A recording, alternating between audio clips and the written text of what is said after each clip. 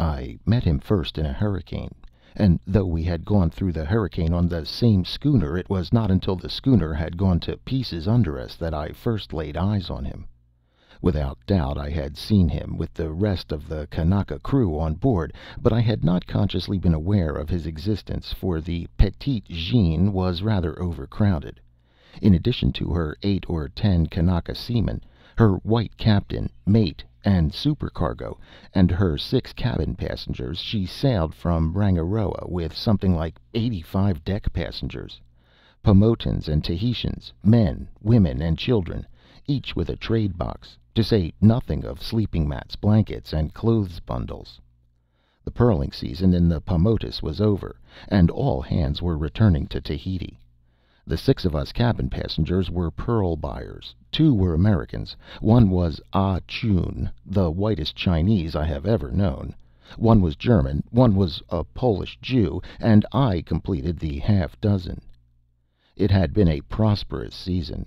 Not one of us had cause for complaint, nor one of the 85 deck passengers either. All had done well, and all were looking forward to a rest off and a good time in Papeete. Of course, the Petite Jeanne was overloaded. She was only 70 tons, and she had no right to carry a tithe of the mob she had on board. Beneath her hatches she was crammed and jammed with pearl shell and copra. Even the trade room was packed full of shell.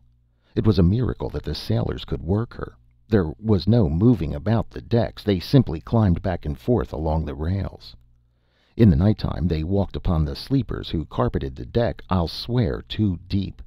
Oh, and there were pigs and chickens on deck, and sacks of yams, while every conceivable place was festooned with strings of drinking coconuts and bunches of bananas.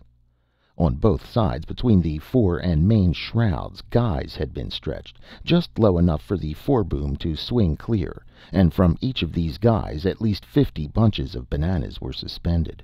It promised to be a messy passage, even if we did make it in the 2 or 3 days that would have been required if the southeast trades had been blowing fresh. But they weren't blowing fresh. After the first 5 hours the trade died away in a dozen or so gasping fans. The calm continued all that night and the next day.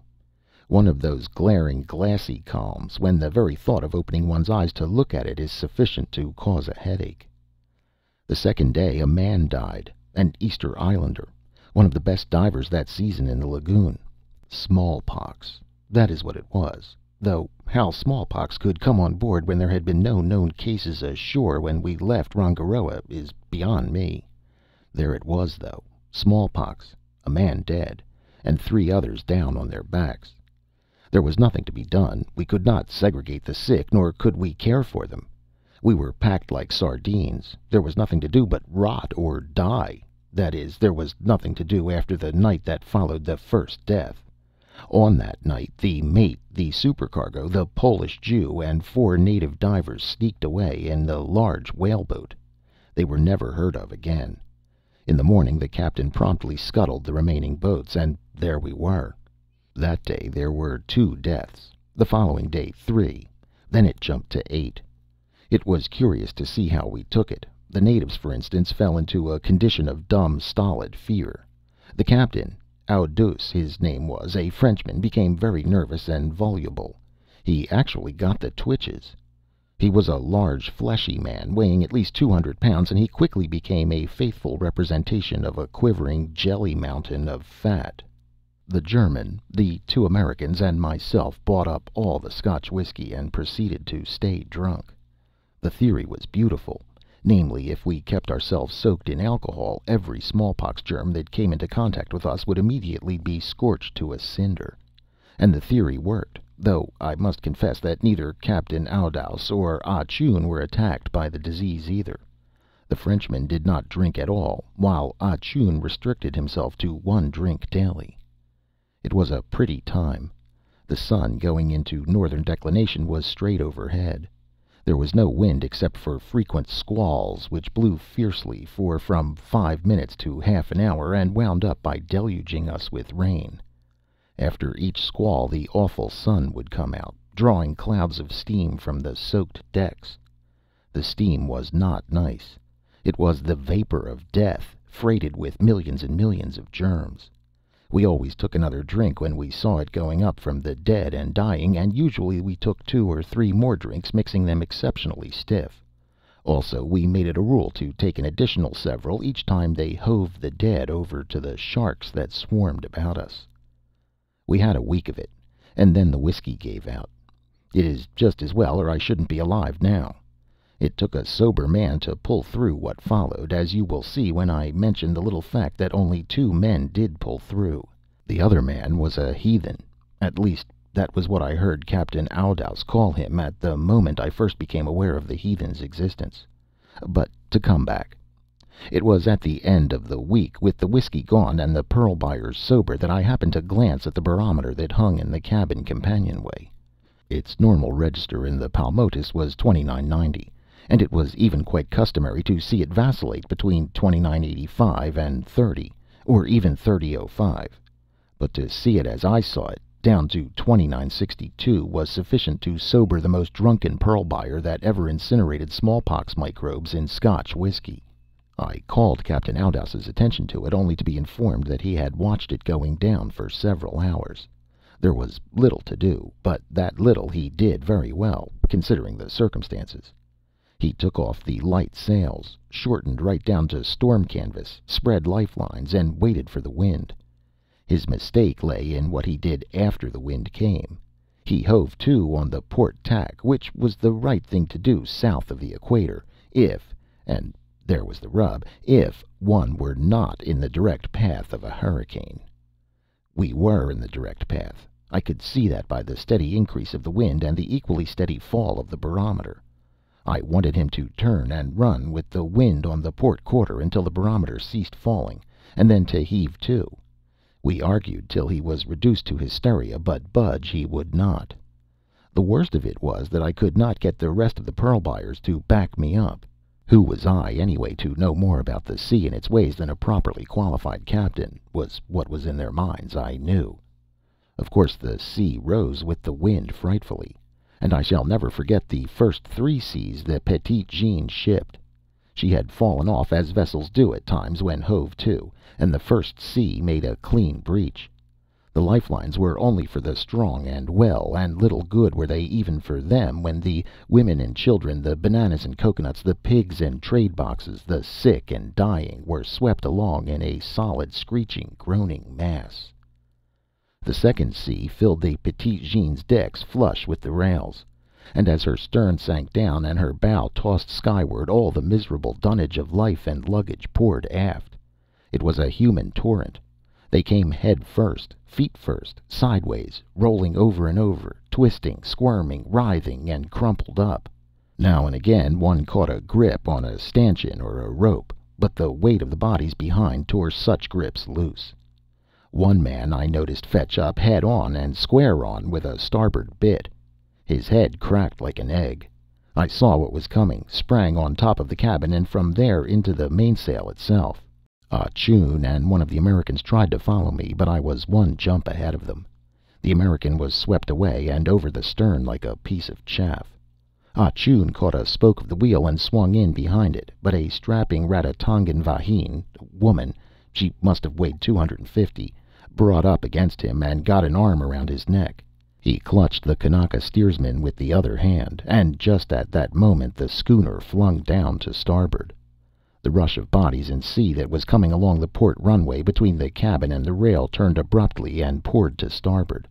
Away they went, Vahine, Ah Choon, and steersman, and I swear I saw Ah Choon grin at me with philosophic resignation as he cleared the rail and went under.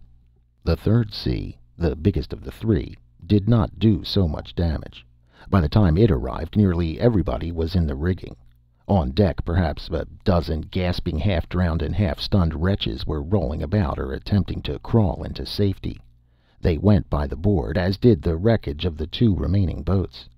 The other pearl buyers and myself between seas managed to get about 15 women and children into the cabin and battened down. Little good it did the poor creatures in the end. Wind? Out of all my experience, I could not have believed it possible for the wind to blow as it did. There is no describing it. How can one describe a nightmare? It was the same way with that wind. It tore the clothes off our bodies. I say tore them off, and I mean it. I am not asking you to believe it. I am merely telling something that I saw and felt. There are times when I do not believe it myself. I went through it, and that is enough. One could not face that wind and live. It was a monstrous thing, and the most monstrous thing about it was that it increased and continued to increase. Imagine countless millions and billions of tons of sand. Imagine this sand tearing along at 90, 100, 120, or any other number of miles per hour. Imagine further this sand to be invisible, impalpable, yet to retain all the weight and density of sand. Do all this, and you may get a vague inkling of what that wind was like. Perhaps sand is not the right comparison. Consider it mud, invisible, impalpable, but heavy as mud. Nay, it goes beyond that. Consider every molecule of air to be a mud bank in itself. Then try to imagine the multitudinous impact of mud banks. No, it is beyond me. Language may be adequate to express the ordinary conditions of life, but it cannot possibly express any of the conditions of so enormous a blast of wind. It would have been better had I stuck by my original intention of not attempting a description. I will say this much. The sea, which had risen at first, was beaten down by that wind. More, it seemed as if the whole ocean had been sucked up in the maw of the hurricane and hurled on through that portion of space which previously had been occupied by the air. Of course, our canvas had gone long before, but Captain Oudouse had on the Petite Jeanne something I had never before seen on a South Sea schooner, a sea anchor. It was a conical canvas bag, the mouth of which was kept open by a huge hoop of iron.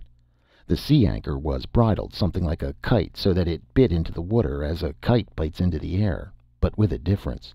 The sea anchor remained just under the surface of the ocean in a perpendicular position. A long line in turn connected it with the schooner. As a result, the Petite Jeanne rode bow on to the wind and to what sea there was. The situation really would have been favorable had we not been in the path of the storm. True, the wind itself tore our canvas out of the gaskets, jerked out our topmasts, and made a raffle of our running gear, but still we would have come through nicely had we not been square in front of the advancing storm center. That was what fixed us. I was in a state of stunned, numbed, paralyzed collapse from enduring the impact of the wind, and I think I was just about ready to give up and die, when the center smote us. The blow we received was an absolute lull. There was not a breath of air. The effect on one was sickening. Remember that for hours we had been at terrific muscular tension, withstanding the awful pressure of that wind, and then suddenly the pressure was removed. I know that I felt as though I was about to expand, to fly apart in all directions. It seemed as if every atom composing my body was repelling every other atom, and was on the verge of rushing off irresistibly into space. But that lasted only for a moment. Destruction was upon us. In the absence of the wind and pressure, the sea rose. It jumped, it leaped, it soared straight toward the clouds. Remember, from every point of the compass that inconceivable wind was blowing in toward the center of calm.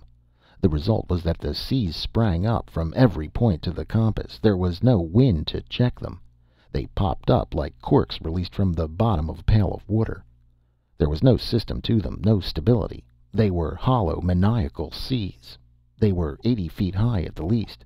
They were not seas at all. They resembled no sea a man has ever seen. They were splashes, monstrous splashes, that is all. Splashes that were 80 feet high. 80? They were more than 80. They went over our mastheads. They were spouts, explosions. They were drunken. They fell anywhere, anyhow. They jostled one another. They collided. They rushed together and collapsed upon one another, or fell apart like 1,000 waterfalls all at once.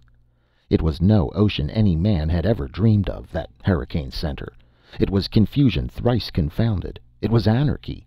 It was a hell pit of sea water gone mad. The Petite Jeanne? I don't know. The Heathen told me afterward that he did not know. She was literally torn apart, ripped wide open, beaten into a pulp, smashed into kindling wood, annihilated. When I came to, I was in the water, swimming automatically, though I was about 2/3 drowned. How I got there I had no recollection. I remembered seeing the Petite Jeanne fly to pieces at what must have been the instant that my own consciousness was buffeted out of me. But there I was, with nothing to do but make the best of it, and in that best there was little promise. The wind was blowing again. The sea was much smaller and more regular, and I knew that I had passed through the center. Fortunately, there were no sharks about. The hurricane had dissipated the ravenous horde that had surrounded the death ship and fed off of the dead. It was about midday when the Petite Jeanne went to pieces, and it must have been 2 hours afterward when I picked up with one of her hatch covers. Thick rain was driving at the time, and it was the merest chance that flung me and the hatch cover together. A short length of line was trailing from the rope handle, and I knew that I was good for a day at least, if the sharks did not return. 3 hours later, possibly a little longer, sticking close to the cover, and with closed eyes concentrating my whole soul upon the task of breathing in enough air to keep me going, and at the same time of avoiding breathing in enough water to drown me, it seemed to me that I heard voices. The rain had ceased, and the wind and sea were easing marvelously. Not 20 feet away from me, on another hatch cover, were Captain Oudouse and the Heathen. They were fighting over the possession of the cover. At least, the Frenchman was. "Bien noir!" I heard him scream, and at the same time I saw him kick the Kanaka. Now, Captain Oudouse had lost all his clothes, except his shoes, and they were heavy brogans. It was a cruel blow, for it caught the Heathen on the mouth and the point of the chin, half stunning him. I looked for him to retaliate, but he contented himself with swimming about forlornly, a safe 10 feet away. Whenever a fling of the sea threw him closer, the Frenchman, hanging on with his hands, kicked out at him with both feet. Also, at the moment of delivering each kick, he called the Kanaka a black heathen. "For 2 centimes I'd come over there and drown you, you white beast!" I yelled. The only reason I did not go was that I felt too tired. The very thought of the effort to swim over was nauseating. So I called to the Kanaka to come to me, and proceeded to share the hatch cover with him. Otoo, he told me his name was. Also, he told me that he was a native of Bora Bora, the most westerly of the society group. As I learned afterward, he had got the hatch cover first, and after some time, encountering Captain Oudouse, had offered to share it with him, and had been kicked off for his pains. And that was how Otoo and I first came together. He was no fighter. He was all sweetness and gentleness, a love creature, though he stood nearly 6 feet tall and was muscled like a gladiator. He was no fighter, but he was also no coward. He had the heart of a lion, and in the years that followed I have seen him run risks that I would never dream of taking. What I mean is that while he was no fighter, and while he always avoided precipitating a row, he never ran away from trouble when it started. And it was ware shoal when once Otoo went into action. I shall never forget what he did to Bill King. It occurred in German Samoa. Bill King was hailed the champion heavyweight of the American Navy. He was a big brute of a man, a veritable gorilla, one of those hard-hitting, rough-housing chaps, and clever with his fists as well. He picked the quarrel, and he kicked Otoo twice and struck him once before Otoo felt it necessary to fight. I don't think it lasted 4 minutes, at the end of which time Bill King was the unhappy possessor of 4 broken ribs, a broken forearm, and a dislocated shoulder blade. Otoo knew nothing of scientific boxing. He was merely a manhandler, and Bill King was something like 3 months in recovering from the bit of manhandling he received that afternoon on Apia Beach. But I am running ahead of my yarn. We shared the hatch cover between us. We took turn and turn about, one lying flat on the cover and resting, while the other, submerged to the neck, merely held on with his hands. For 2 days and nights, spell and spell, on the cover and in the water, we drifted over the ocean. Toward the last I was delirious most of the time, and there were times, too, when I heard Otoo babbling and raving in his native tongue. Our continuous immersion prevented us from dying of thirst, though the sea water and the sunshine gave us the prettiest imaginable combination of salt prickle and sunburn. In the end, Otoo saved my life, for I came to lying on the beach 20 feet from the water, sheltered from the sun by a couple of coconut leaves. No one but Otoo could have dragged me there and stuck up the leaves for shade. He was lying beside me. I went off again, and the next time I came around it was a cool and starry night, and Otoo was pressing a drinking coconut to my lips. We were the sole survivors of the Petite Jeanne.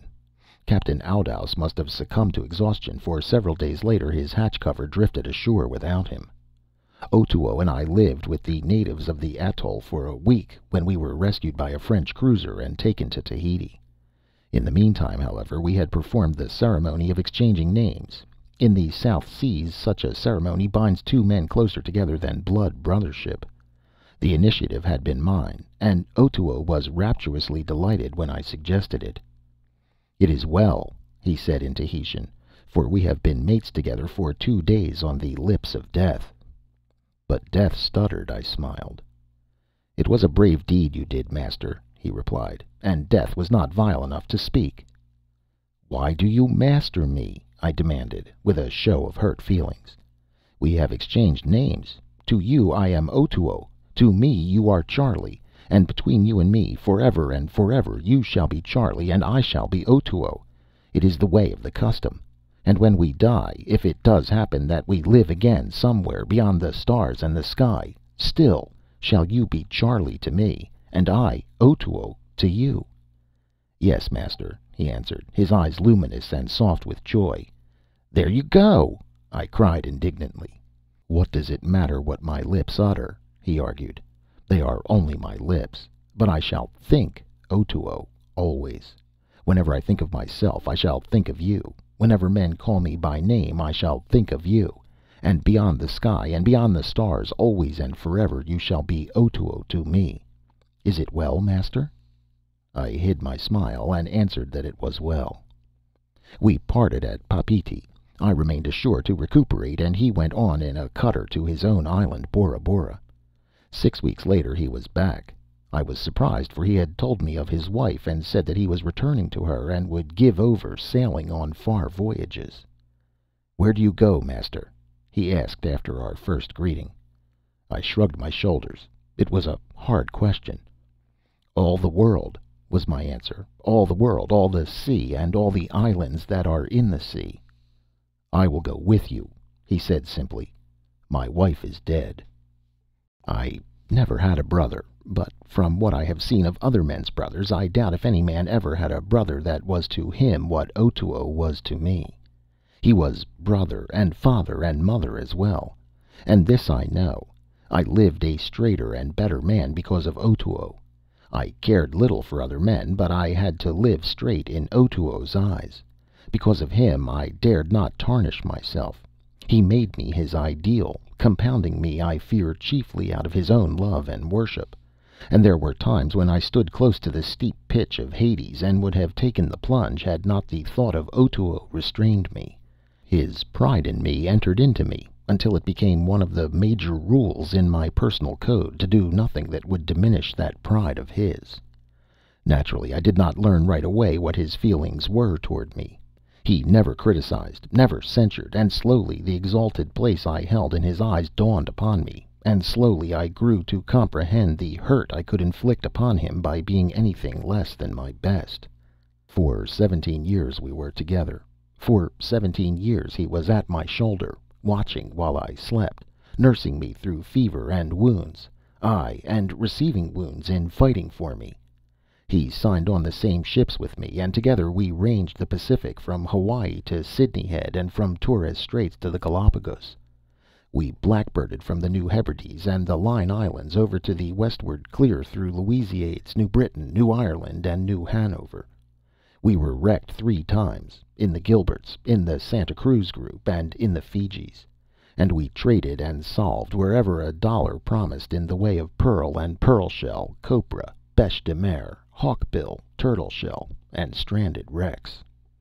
It began in Papeete, immediately after his announcement that he was going with me over all the sea and the islands in the midst thereof. There was a club in those days in Papeete where the pearlers, traders, captains, and riff-raff of South Sea adventurers foregathered. The play ran high and the drink ran high, and I am very much afraid that I kept later hours than were becoming or proper. No matter what the hour was when I left the club, there was Otoo, waiting to see me safely home. At first I smiled. Next I chided him. Then I told him flatly that I stood in need of no wet nursing. After that I did not see him when I came out of the club. Quite by accident, a week or so later, I discovered that he still saw me home, lurking across the street among the shadows of the mango trees. What could I do? I know what I did do. Insensibly I began to keep better hours. On wet and stormy nights, in the thick of the folly and the fun, the thought would persist in coming to me of Otoo keeping his dreary vigil under the dripping mangoes. Truly he had made a better man of me. Yet he was not straight-laced, and he knew nothing of common Christian morality. All the people on Bora Bora were Christians, but he was a heathen, the only unbeliever on the island, a gross materialist who believed that when he died he was dead. He believed merely in fair play and square dealing. Petty meanness in his code was almost as serious as wanton homicide, and I do believe that he respected a murderer more than a man given to small practices. Otoo had my welfare always at heart. He thought ahead for me, weighed my plans, and took a greater interest in them than I did myself. At first, when I was unaware of this interest of his in my affairs, he had to divine my intentions, as, for instance, at Papeete, when I contemplated going partners with a knavish fellow countryman on a guano venture. I did not know he was a knave, nor did any white man in Papeete. Neither did Otoo know, but he saw how thick we were getting, and found out for me, and without my asking him. Native sailors from the ends of the seas knock about on the beach in Tahiti, and Otoo, suspicious merely, went among them till he had gathered sufficient data to justify his suspicions. Oh, it was a nice history, that of Randolph Waters. I couldn't believe it when Otoo first narrated it, but when I sheeted it home to Waters he gave in without a murmur, and got away on the first steamer to Auckland. At first, I am free to confess, I couldn't help but resenting Otoo's poking his nose into my business. But I knew that he was wholly unselfish, and soon I had to acknowledge his wisdom and discretion. He had his eyes open always to my main chance, and he was both keen-sighted and far-sighted. In time he became my counselor, until he knew more of my business than I did myself. He really had my interest at heart more than I did. Mine was the magnificent carelessness of youth, for I preferred romance to dollars, and adventure to a comfortable billet with all-night inn. So it was well that I had someone to look out for me. I know that if it had not been for Otoo, I should not be here today. Of numerous instances, let me give one. I had had some experience in blackbirding before I went pearling in the Paumotus. Otoo and I were in Samoa. We really were on the beach and hard aground, when my chance came to go as recruiter on a blackbird brig. Otoo signed on before the mast, and for the next half-dozen years, in as many ships, we knocked about the wildest portions of Melanesia. Otoo saw to it that he always pulled stroke oar in my boat. Our custom in recruiting labor was to land the recruiter on the beach. The covering boat always lay on its oars several hundred feet offshore, while the recruiter's boat, also lying on its oars, kept afloat on the edge of the beach. When I landed with my trade goods, leaving my steering sweep apeak, Otoo left his stroke position and came into the stern sheets, where a Winchester lay ready to hand under a flap of canvas. The boat's crew was also armed, the Sniders concealed under canvas flaps that ran the length of the gunwales.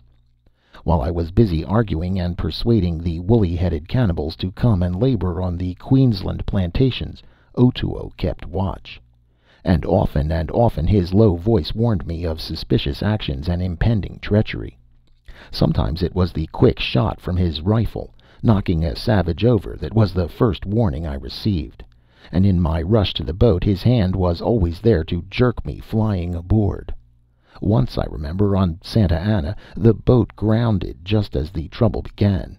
The covering boat was dashing to our assistance, but the several score of savages would have wiped us out before it arrived. Otoo took a flying leap ashore, dug both hands into the trade goods, and scattered tobacco, beads, tomahawks, knives, and calicoes in all directions. This was too much for the woolly heads. While they scrambled for the treasure, the boat was shoved clear, and we were aboard and 40 feet away. and I got 30 recruits off that very beach in the next 4 hours. The particular instance I have in mind was on Malaita, the most savage island in the easterly Solomons. The natives had been remarkably friendly, and how were we to know that the whole village had been taking up a collection for over 2 years with which to buy a white man's head? The beggars are all head hunters, and they especially esteem a white man's head. The fellow who captured the head would receive the whole collection. As I say, they appeared very friendly, and on this day I was fully 100 yards down the beach from the boat. Otoo had cautioned me, and, as usual, when I did not heed him, I came to grief. The first I knew, a cloud of spears sailed out of the mangrove swamp at me. At least a dozen were sticking into me. I started to run, but tripped over one that was fast in my calf and went down. The woolly heads made a run for me, each with a long-handled fantail tomahawk with which to hack off my head. They were so eager for the prize that they got in one another's way. In the confusion I avoided several hacks by throwing myself right and left on the sand. Then Otoo arrived. Otoo the man-handler. In some way he had got hold of a heavy war-club, and at close quarters it was a far more efficient weapon than a rifle. He was right in the thick of them, so that they could not spear him, while their tomahawks seemed worse than useless. He was fighting for me, and he was in a true berserker rage. The way he handled that club was amazing. Their skulls squashed like overripe oranges. It was not until he had driven them back, picked me up in his arms, and started to run that he received his first wounds. He arrived in the boat with 4 spear thrusts, got his Winchester, and with it got a man for every shot. Then we pulled aboard the schooner and doctored up. 17 years we were together. He made me. I should today be a supercargo, a recruiter, or a memory, if it had not been for him. "You spend your money and you go out and get more," he said one day. "It is easy to get money now. But when you get old, your money will be spent, and you will not be able to go out and get more. I know, master, I have studied the ways of white men. On the beaches are many old men who were young once, and who could get money just like you. Now they are old, and they have nothing, and they wait about for the young men like you to come ashore and buy drinks for them.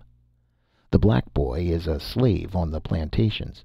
He gets $20 a year. He works hard. The overseer does not work hard. He rides a horse and watches the black boy work. He gets $1,200 a year.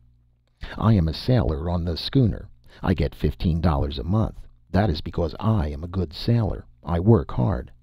The captain has a double awning and drinks beer out of a long bottle. I have never seen him haul a rope or pull an oar. He gets $150 a month. I am a sailor. He is a navigator. Master, I think it would be very good for you to know navigation." Otoo spurred me on to it. He sailed with me as second mate on my first schooner, and he was far prouder of my command than I was myself. Later on it was, "The captain is well paid, master, but the ship is in his keeping, and he is never free from the burden.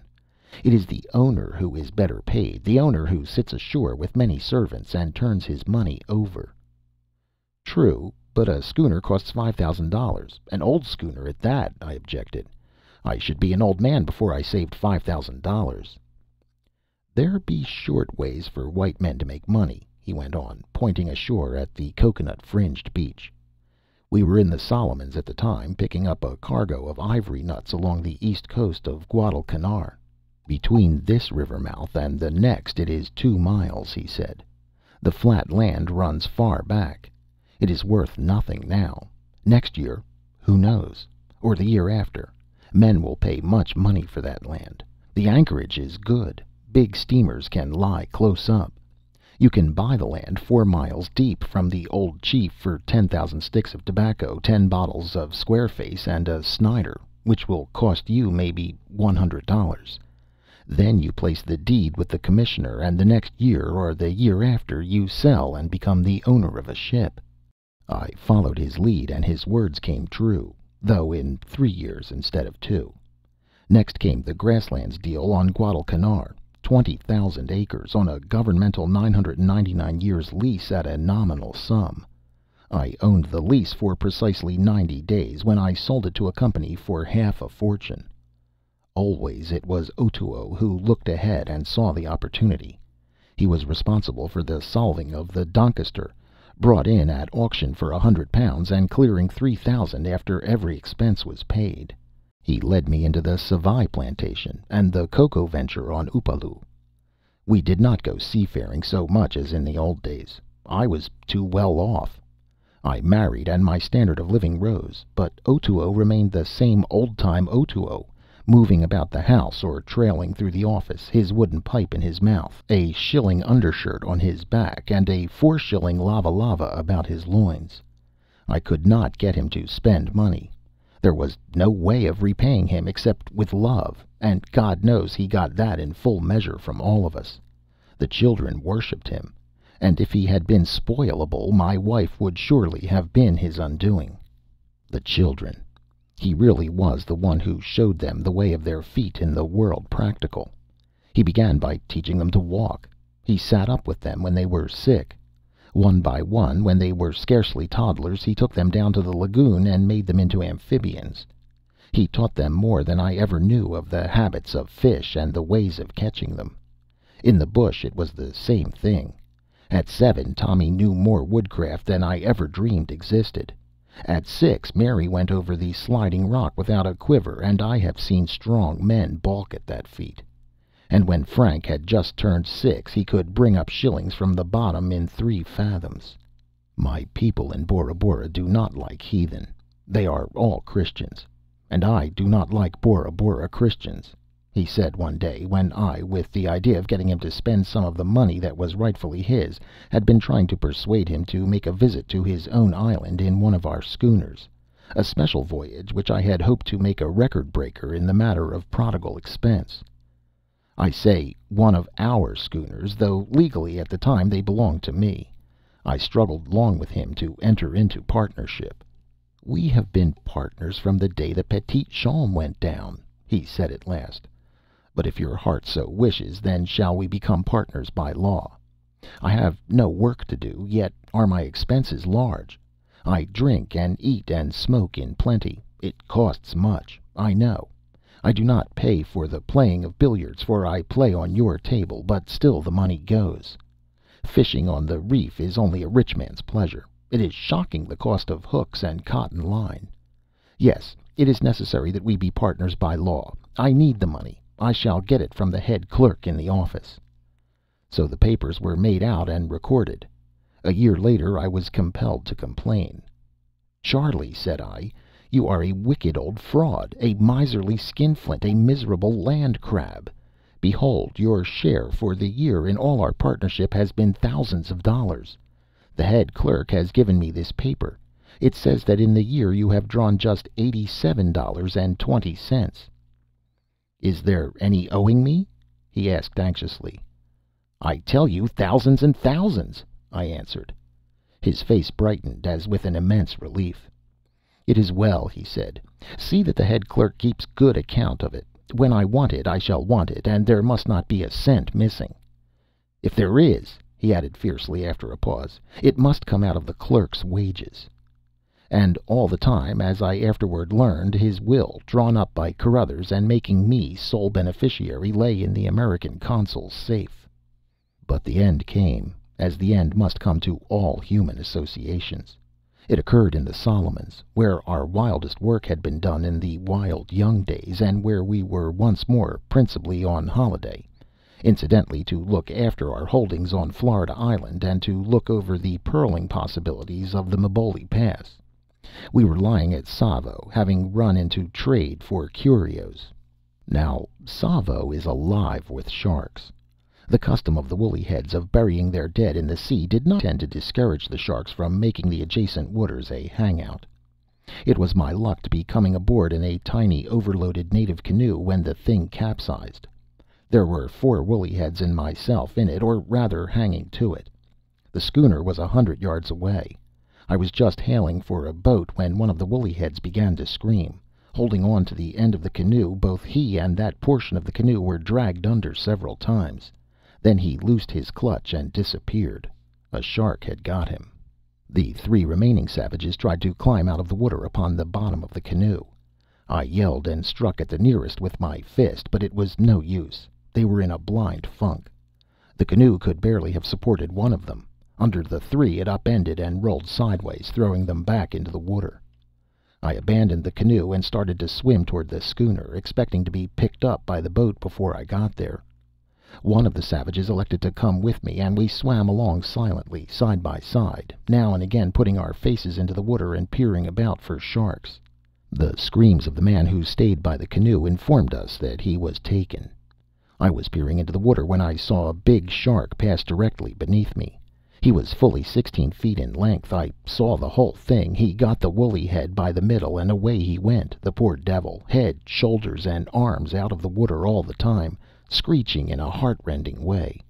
He was carried along in this fashion for several 100 feet when he was dragged beneath the surface. I swam doggedly on, hoping that that was the last unattached shark. But there was another. Whether it was the one that had attacked the natives earlier, or whether it was one that had made a good meal elsewhere, I do not know. At any rate, he was not in such haste as the others. I could not swim so rapidly now, for a large part of my effort was devoted to keeping track of him. I was watching him when he made his first attack. By good luck I got both hands on his nose, and though his momentum nearly shoved me under, I managed to keep him off. He veered clear and began circling about again. A second time I escaped him by the same maneuver.